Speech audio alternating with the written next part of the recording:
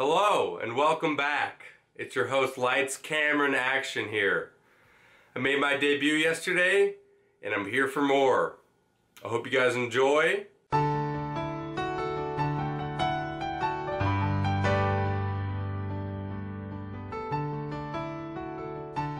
On this week's news, the inevitable happened. Reddit, the former champion and safe haven for libertarian and geeky ideas, took down a post on a tutorial on how to copyright Adobe CC. See, a lot of you might not know what Reddit is, but I'm sure most of you do or have seen articles on it, but not really knowing how it works. Well, Reddit is kind of the like the former 4chan, what 4chan is today. 4chan is obviously a little more gruesome and a little wild in its ideas and content, but at its core, it's a safe haven for these libertarian ideas and for people to come together and really away from the outside world to share ideas that maybe not be PC or, maybe would not be accepted, but it's a whole haven. You can see the outrage as this claim as it triggers one question to the philosophy of Reddit. Is it succumbing to corporate mandates, like we've seen on YouTube? Popularity of the internet is virtually founded on these types of tutorial videos, and they're not all just how to cook an egg or how to change a tire. From a click of a button, you can find anything from hacking your gaming console to downloading music illegally.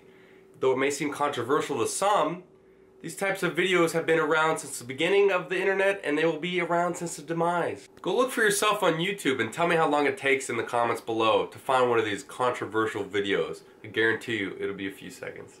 So if YouTube, known for appealing to advertisers and revenue over creators and viewers, have these sorts of videos on them, why would this so-called safe haven of the internet be taking them off their platform? It was obvious there was a notice sent by Adobe to Reddit asking them to take down so-called copyright material that was posted on their website. And Reddit, trying to protect themselves as well as the relationship with Adobe and possible future advertisers or investors, took down the video. The video in question, posted in 2016, did not link any materials to authorized or unauthorized Adobe software, as well as any tools or materials to legally download or legally get this software. Actually, Reddit users were outraged at the Reddit admins for taking down such a video. So was it illegal?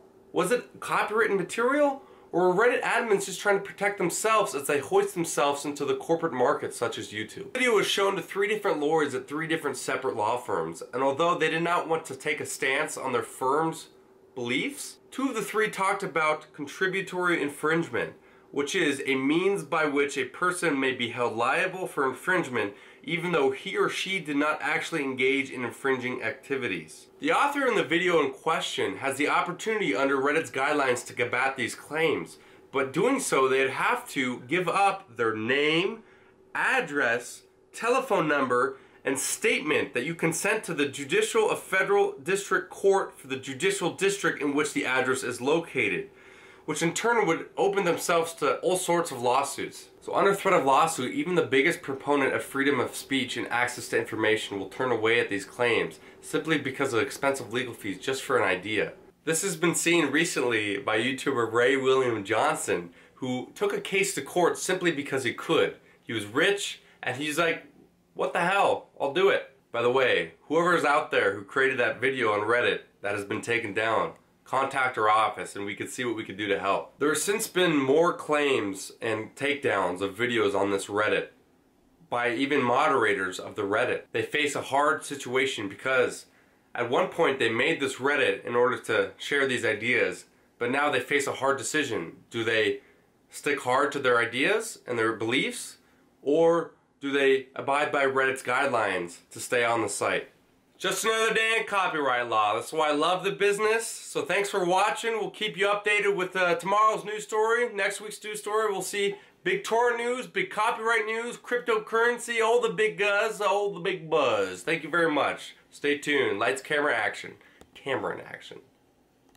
Legal notice disclaimer. The foregoing is general legal information only and not legal advice or a substitute for legal advice. The information may not be accurate, complete, or current. Do not rely on our videos. The law offices of Stephen C. Vondran Legal is licensed to practice law in California and Arizona. The decision to hire a lawyer is an important one and should not be based on attorney advertising alone. This is an advertisement and communication. We cannot handle all calls in all cases.